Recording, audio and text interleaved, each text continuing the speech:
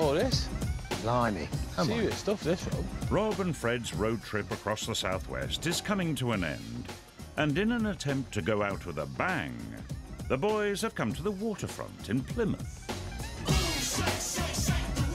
This is a bit of a step up from the fireworks, I know. It's from things I buy, a little box in the garden.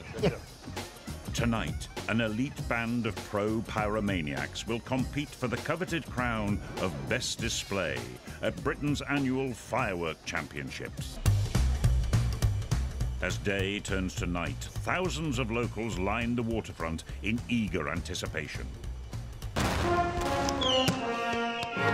Each of the evening's 3 displays will be judged on several criteria, including symmetry, artistic merit, and wow factor. Wow.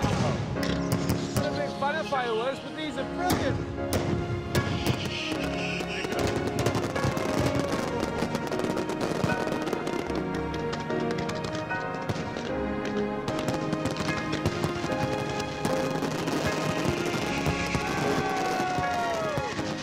Team 1's awe-inspiring wham bam thank you ma'am display is a real crowd pleaser. Even Fred, who's perpetually underwhelmed, is blown away. I didn't think I was going to be impressed tonight. I thought, oh, I'll just be standing outside the water in Plymouth and watch a few bangers. Instead, I've just seen something which I don't even know how to describe. That's how good it was.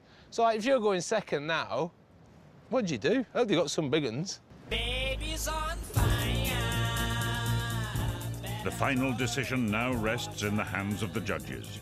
And while Plymouth's great and good deliberate, everyone rendezvous at the yacht club. Everyone looks a bit tense in here. Hey, look at us. And now to the bit we've all been waiting for. To hear the all-important results. Very, very close, in fact. But the winners this year are Fantastic Fireworks. I told you would win. I said Fantastic Fireworks were the best. All I'm going to say is, Rob, I know my fireworks. That's it.